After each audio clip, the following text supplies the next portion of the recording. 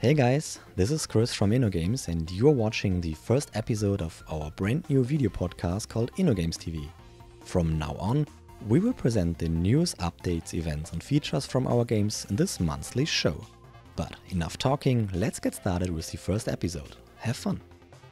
In this episode of InnoGames TV, we will have a closer look at the Forge of Empires winter event, give you an inside look into our Acropolis team, show you an overview of the most recent features in our RPG The West, and introduce the upcoming Tribal Wars competitions. Last but not least, we will show you what we did at this year's Browser Games Forum.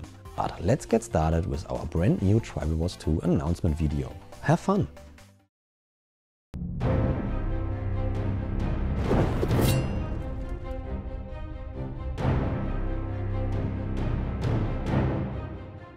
Started developing of Tribal Wars back in 2003 as a very small hobby project. We wanted to create a game which is fun for us and fun for some of our friends. Tribal Wars was one of the games that started the whole free-to-play movement, the whole industry in itself. I mean, we were one of the first games out there as well. And some players really like how Tribal Wars is nowadays. On the other hand, we have also players who want to have something new, something different in the area of graphics. So we decided to make a sequel out of Tribal Wars instead of actually making a big modern update of Tribal Wars, because we wanted to keep the old community who are playing Tribal Wars still there and keep their old Tribal Wars, their Tribal Wars. What we're doing now with Tribal Wars 2 is we're just making it bigger, we're making it better. Tribal Wars 2 is a very dignified sequel for Tribal Wars. We improved in a lot of different areas, especially for new players. It's easier to get into there. The first thing the players are going to see is going to be the big boom. It's going to be like the new nice graphics, everything that's moving in their city, the good sound. It's going to be a blast.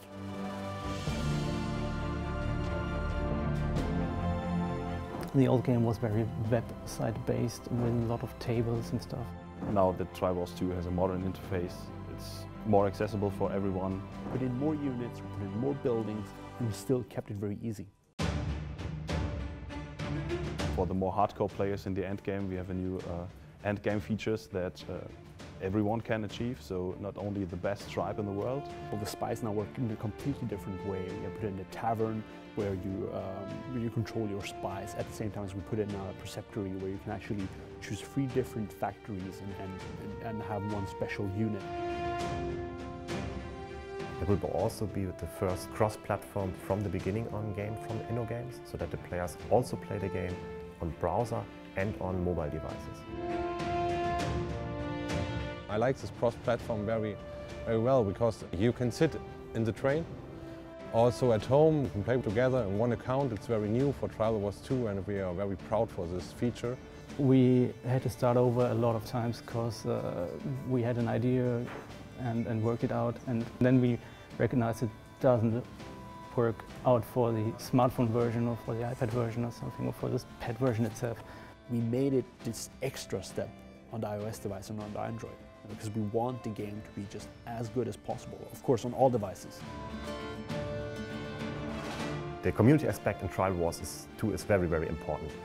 You have to play these games together with your tribe members. You can still have this old feeling of Stämme where you can still wipe people out from the map. So you can still conquer their villages, you can still plunder them. That's the feeling of the multiplayer that we have in Stämme that's so important, and building up these huge tribal communities. Tribal Wars 2 will be definitely the next generation cross-platform game. As a player, I would say, wow, finally they implemented all the things I ever wanted. Tribal Wars was always a big part of my life, so Tribal Wars 2 is the next step, kind of. I hope, of course, that the players first enjoy the game, give us very good feedback, that we then can start to improve it step by step and make the game even better, and that Tribal Wars 2 will become one of the future flagship products of our company.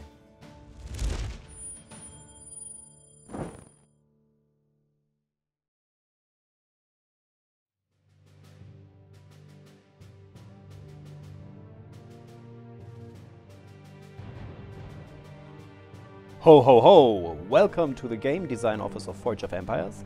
My name is Peer Kröger. I'm one of the game designers and story writers for Forge of Empires, and I'm going to give you a tour through our current winter event. This is the game as you all know it. Here we have my progressive era city on beta, and in the top left here you see something special already. This is the stars, our special event currency. You gain those stars from doing quests from this well-known gentleman here, Frosty the Snowman. He is back in town and he's giving you all kinds of different tasks for the winter time. I already finished the first one, so I can collect the reward and gain another 12 stars from him. Of course, he will be right back with a new quest, which I'm not gonna do today. Frosty gives you a new quest every day up to the 2nd of January, so you can do 32 quests in total and gain a different number of stars in every single one of them. So now is the big question, what are you gonna do with these stars? You enter the reward window. So here we are in the special reward window, and every day there is a special selection of really cool rewards hidden for us. Stuff like forge points, coins, blueprints, units, more stars, and our special tiles that enable us to do extra actions. What we're gonna do now is we're gonna press the start button up here, and when we do, it starts shuffling and hiding all the rewards and presents, and we will also gain 10 stars just for doing so. Once it is done, we can start opening our presents by selecting one, and let's go with the blue one here. We press it, we pay the stars, and we get 2 blueprints. Woohoo! Alright, let's open another one just to show it off. Another blueprint, that is cool. And we continue. What we can win today, there is none of them, but we have a wide selection. 9 really cool new buildings which we can win, and I already cheated a little and put a couple of them into my inventory. Let's see. I built them here just to show them. This is 3 of them. One of the buildings you can win is a decoration, that's the festive tree. And another one here is a residential, the snow globe. I guess this is where Frosty lives, as you can see up here. And the third one, the construction should be finished any second. That is our reindeer paddock, in which you can produce Santa's helpers. Here we got it. It's a really cool animated production building, which will give you a great amount of supplies. Alright people, that's it for now. I wish you all a happy winter time and plenty of stars. Hey guys, I am Marco from the Grapolis development team, and today I would like to talk a bit about the process and the approach on how we create a new feature for you. Have you ever asked how the process looks like? Where we start, how we continue, and where we will end? I would like to give you a rough overview on all these things.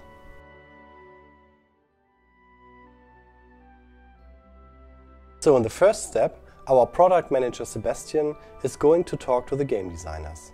He will provide all the goals and requirements that need to be considered when creating the concept. In the second step, the game design department will do some brainstorming and think about different concepts. If everything up to that point went well, the rough concept will be presented to the whole team in step 3. Should the development team approve of the idea, the game designers will add all the details, which results in the fine concept. In the fourth step, the development team will rate all parts of the event or feature by providing so-called story points for each piece. Story points represent the complexity of a task, and in each development cycle there is a limit on how much complexity the development team can handle. In the fifth step, the developers can actually start with the implementation of the event. At the same time, the graphic artists will create the screen designs and illustrations needed for the feature.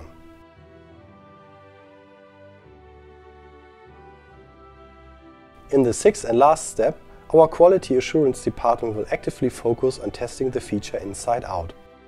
QA will also come up with as many edge cases as possible to check for critical game-breaking bugs. Alright, I hope I could give you a short overview on all the things that happen backstage here at the Grapolis development team. Hope to see you soon. Goodbye.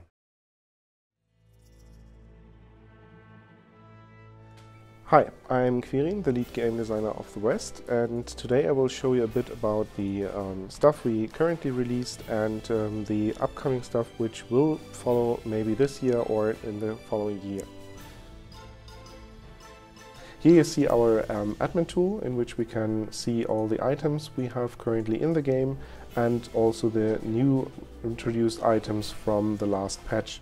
You have a little overview here over the price, the skills, and of course also the item IDs and the short names and graphics of those items. And now we'll show you a bit about the upcoming stuff, which will be introduced with the level cap raise in the next patch. You can already see here that we will introduce new items as well, and there will be a couple of new categories actually.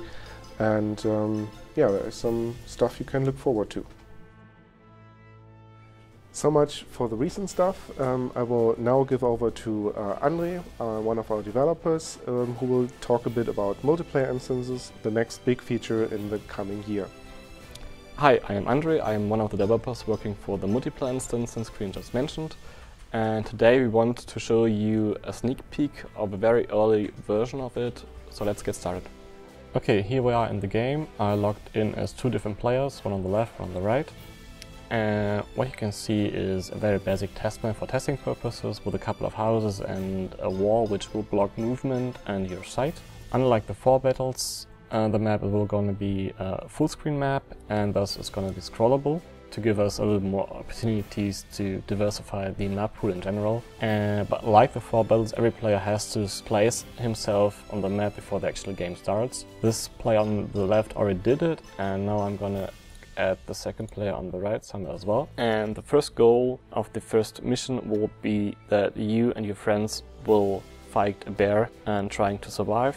As you already can see, the bear is, as soon as you're in the vision range of the bear, he will walk towards you and trying to attack you, so you have to walk away, and he also will switch targets if he can't see you anymore. If you want to hit at the bear, as the 4 battle, you just click on the bear square and then you will hit back.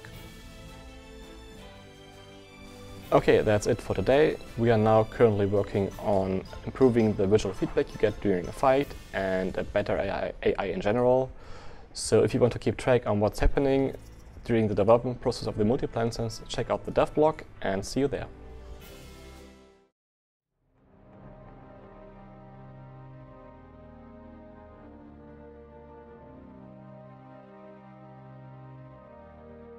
Hey, I'm Tomabu. I'm the lead community manager of Tribal Wars. We have a new feature that we're currently implementing in the game that's called the competition. Basically, it divides players into 4 random teams and they have to fight different challenges.